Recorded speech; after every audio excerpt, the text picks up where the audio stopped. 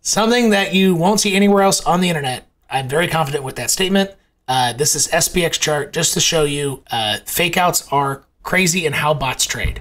And the idea, the word right now is indistinguishable.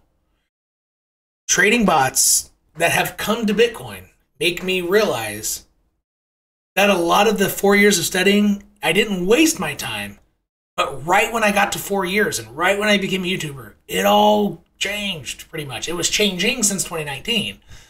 But until the Wyckoff thing played out, it wasn't obvious that Bitcoin's price is controlled by the traditional finance bots. So once I got that, I started studying and becoming a student of SPX and Nasdaq charts, okay, the index in Q1. And this is something that I've discovered. It's glaring, but oddly enough, I don't know. Maybe you'll be able to find this information somewhere else because it is obvious, but I don't know. I bet you won't be able to find somebody who said this exactly. So look at these boxes. The word is indistinguishable. The way these smart bots are trading is to create situations where smaller players who do not move the market, the scenario is indistinguishable up or down. You can't tell. It's impossible to tell.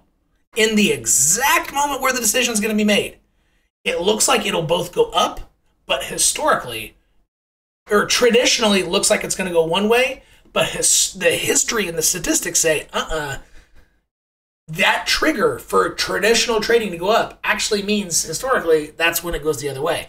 Indistinguishable. You literally can't tell. Watch. So look at all these little ranges here. And each of these are about 5 days of trading, right? I'm on the daily chart.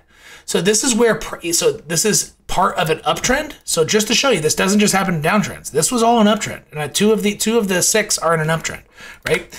All right. I've taken, oh, even here, shit, I missed one. There's another one. All right. In moments before a dump, before a strong move down, okay, I won't give away the answer, but on all of these, look on the right-hand side of the box. What happened?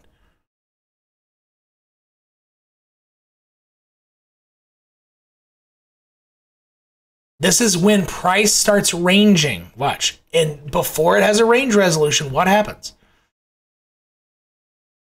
What happened here?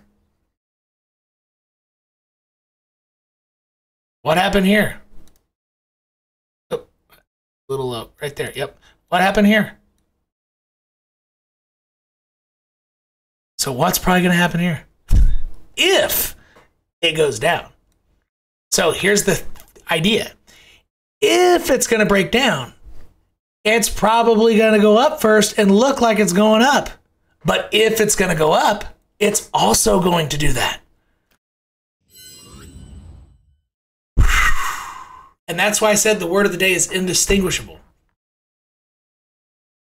It's fucking hard to trade. It's hard to trade things that are traded by pure bots and smart algos. It is not easy.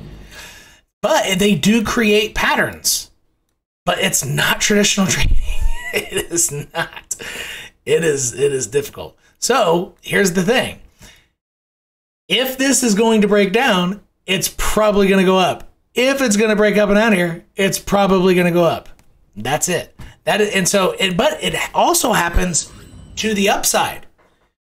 And I don't have those prepared for you. And it's easier to see on something like the 1 hour to 4 hour charts. Very easy.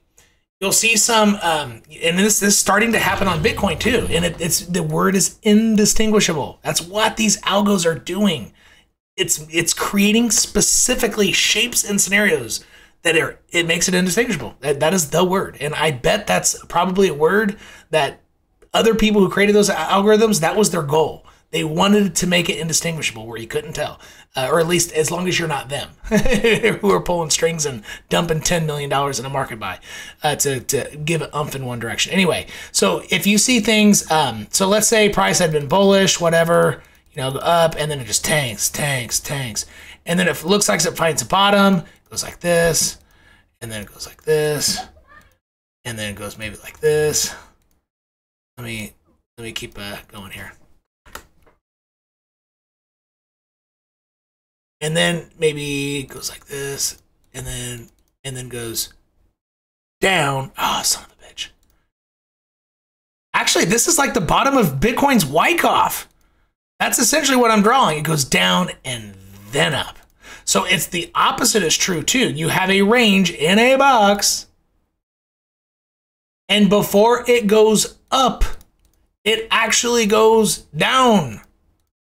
So if it's going to go up, it goes down first. And if it's going to resolve itself to the downside, it also goes down. And this shit is bleeding into Bitcoin. It never used to move this way. I'm telling you, like, I've almost memorized Bitcoin's chart from 2012 to 2019, probably till, no, I got it through February. No, it starts getting muddy somewhere in late summer of 2019. No, of 2020. Yeah, I got the whole thing memorized pretty much. So, I couldn't tell you what the week of, March the 3rd, 2014, what color was, I don't know.